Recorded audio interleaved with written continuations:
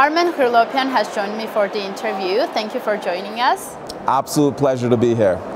So you're a chief scientist. This is the first time that scientific institutions are presented at DigiTech Expo.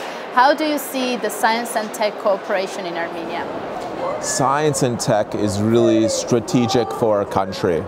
If we consider the importance for Armenia, we have a few important implications.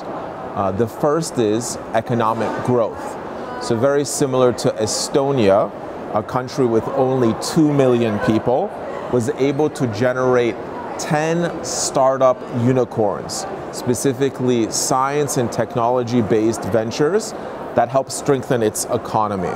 So for Armenia, that opportunity is very exciting, and I'm most delighted to see increased activity as per our conference today.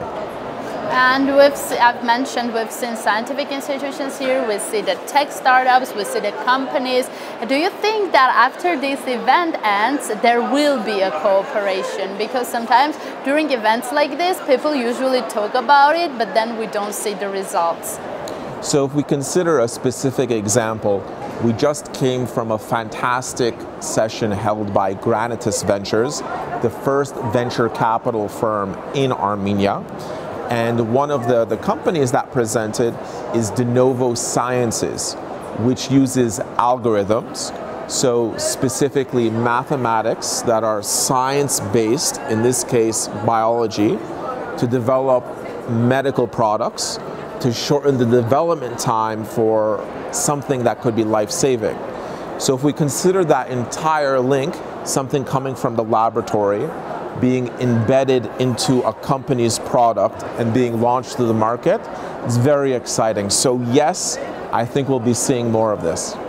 During my previous interviews, when I asked my guests, representatives of the tech industry, about deep tech startups in Armenia, and when I asked about the development of deep tech startups in Armenia, the one thing that they mentioned was the role of educational institutions, which is crucial for having deep tech startups and growing them. How do you think is the situation with the educational system and as a result the startups that later appear? You know, outside the conference hall, it was really inspiring to see the TUMO boxes.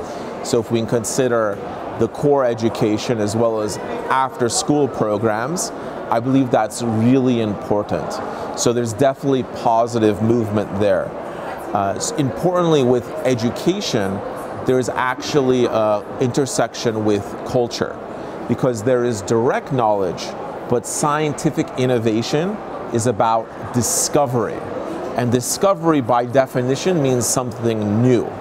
So we need both technical content and we need problem-solving courage, namely to smash the status quo that exists in many facets of industries and in many components of society.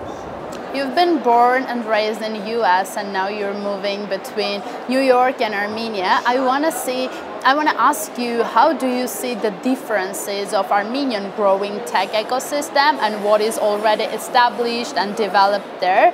And do you feel that the Armenian tech ecosystem has where to go and like it's going on the right way?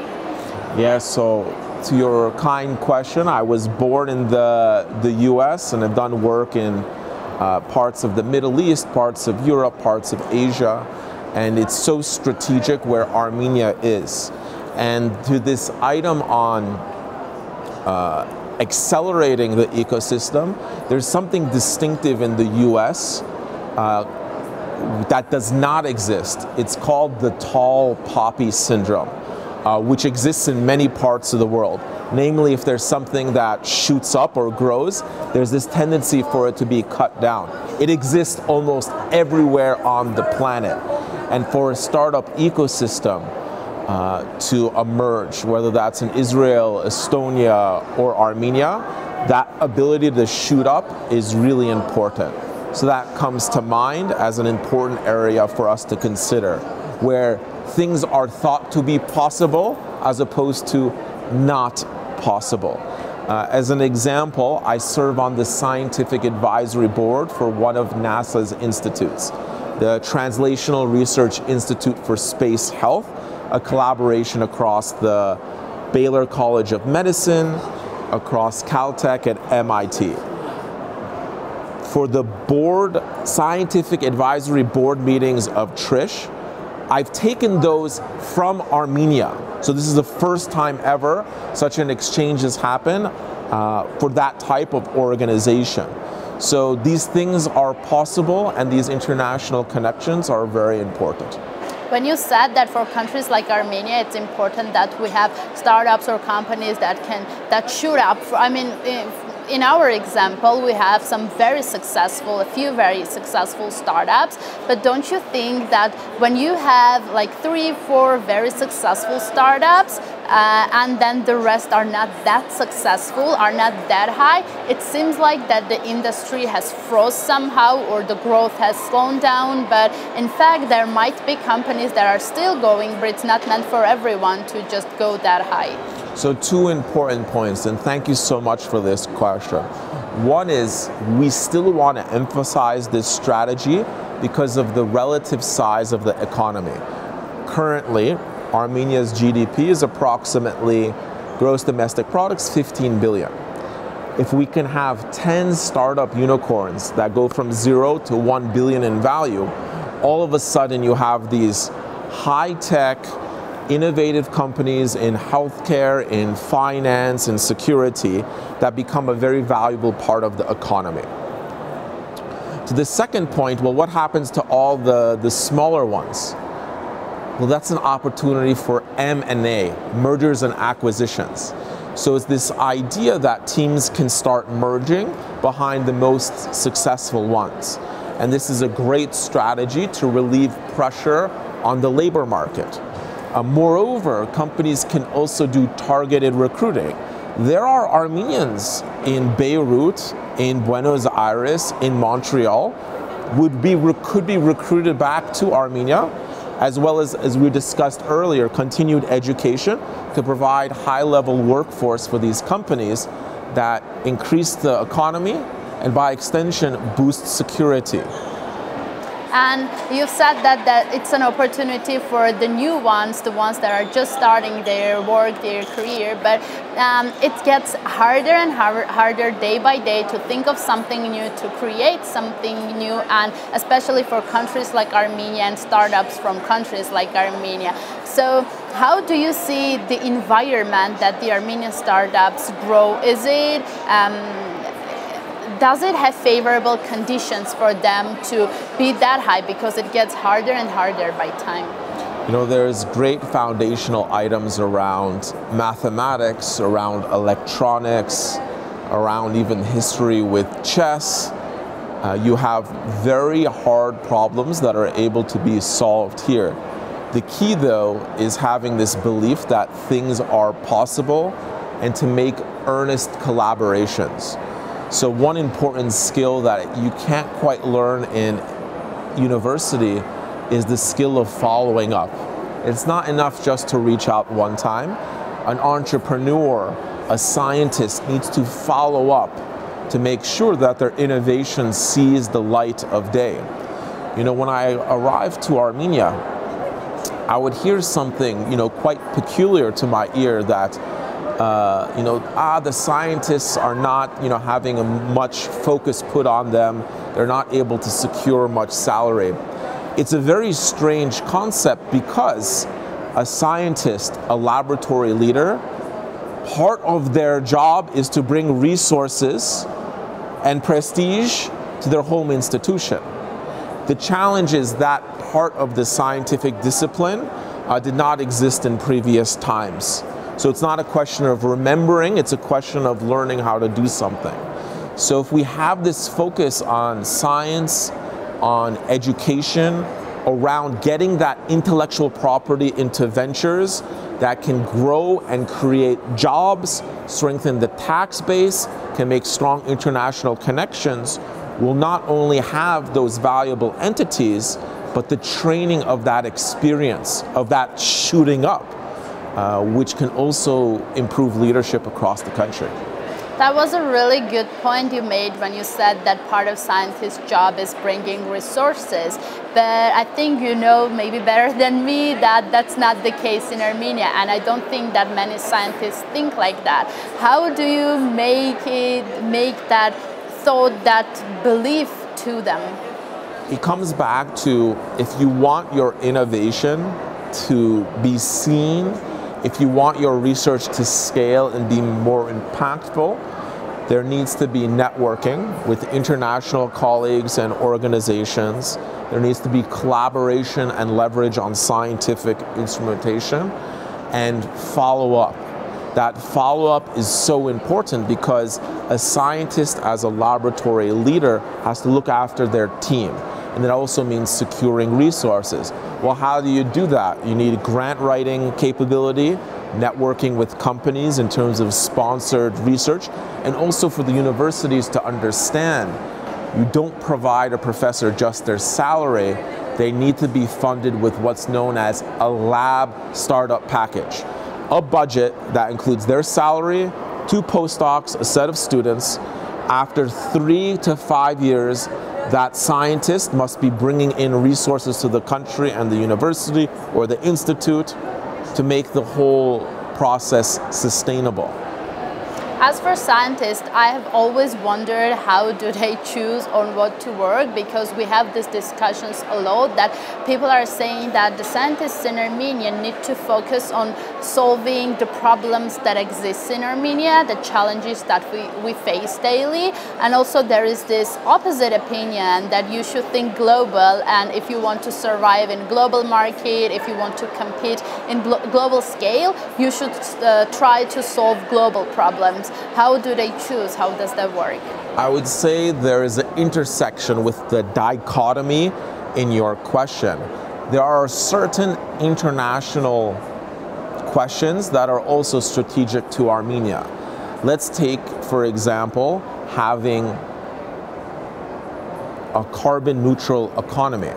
If Armenia, as a case study, could not have reliance on oil or national gas, that is of high interest geopolitically in the country, as well as a model for countries around the world. Recently, Greece ran its entire grid on renewable energy just for a few hours as a marquee case study. So challenges around the environment, sustainability, are both locally important and internationally important. I think that the big part of Armenian startups and tech companies are kind of focused on AI, but I want to learn what tendencies do you see? What are the next big things that the Armenian startups and the ones that are just creating can focus on in order to succeed? Yeah, AI itself is a massive topic. I remember seeing a session with Gary Kasparov, and he teased the audience, said, you know, you ask 10 experts in AI for a definition, you will get 20 answers. And so if we can break that apart, there's a very important part of artificial intelligence known as machine perception. So for example, teaching a computer to see vis-a-vis computer vision, or teaching a computer to hear via computer audition. So in computer vision, we have 2 Armenian healthcare robotics companies that have made it to Time magazine. It's Embodied's Moxie the Robot and Robin the Robot by Expo. There's also Skyla, where I sit as a board director, using computer vision not to drive a car, but to provide physical security. For example, the camera and processing behind it, enabling detection of someone presenting a firearm, or a knife, or 2 people fighting, or someone falling. So even within AI, if we are very targeted in these industry important areas like social robotics for the world, physical security for Armenia and beyond, we can make quite a difference. You know, outside of AI, there's key needs in terms of green energy sources, and to reduce carbon emissions requires not only the carbon accounting, but also competition of green products. As a simple example, in buildings today, there's gas that goes into the stovetop. Part of that is history, but you can make actually an electric stovetop that is better than a gas one. You don't have the leaks. It makes the food very nice, but that requires product innovation because currently most electric stovetops don't give you a good experience. So the question is, well, if we can engineer those products here, we can engineer social robotics here, we can develop algorithms here, we can offer something that not only propels the society locally forward, but it makes a difference for the world. But do we have the capacity to engineer and develop? Because yesterday I was talking to Ashot Vartanian and he told me that they have this joke around founders when they say they are 500 Armenian founders and only 50 developers. So this gets back to this idea of, and this is a point of view I convey to startups I invest in, is if you are too small for too long, a correct course of action is to do mergers and acquisition. Join with other teams, get acquired. That's not a sign of defeat, it's a sign of moving forward. Because we can't afford to have our talent locked up in these very, very, very, very small companies. We need larger ones. So that's a very important consideration, that mergers and acquisitions is really important. In terms of the cap of startups, Estonia, with only a population of 2 million, including its diaspora, has had 10 startup unicorns. So companies 0 to $1 billion in value. We have Service Titan and PixArt, and we have a set coming along the way behind them. So we are by still no means near our saturation point. And when you talked about unicorns, when PixArt became a unicorn in 2021, I guess, there were many talks about the following, others that will follow right after, but it sort of slowed down, and now it seems like no one is near. How do you think the situation is with that? So we are very similar situation in Armenia to that of Estonia in 2004. In terms of its economic size, in terms of potential for growth. A key thing the ecosystem has not had yet is we have not had a unicorn exit. And this is really important. That exit event provides liquidity for the early employees, which then start other companies. So we still have not had that moment yet, and we're very excited to support that. I do that vis-a-vis the BAJ accelerator, which I've co-founded. We have trained 104 companies. 6 are on their way to becoming unicorns, and we are not slowing down. So this is the motion, and I'm quite optimistic once we have that event like Skype was for Estonia, things will pick back up. And my last question is about the DigiTech. I want to ask you, after these 2 days of Expo and Summit, what is your opinion about it, and did you meet your expectations? If we consider DigiTech in the arc of key events, there was the World Congress of IT. We have, over these last few days, the Expo and the Summit. These events are really important to make international ties, to welcome guests, for folks to be invited to different cities, and specifically to help secure capital, content, and customers, which are key inputs for a venture's growth. So I'm delighted all of that is happening at the DigiTech this year as well. Thank you very much for the interview. Pleasure.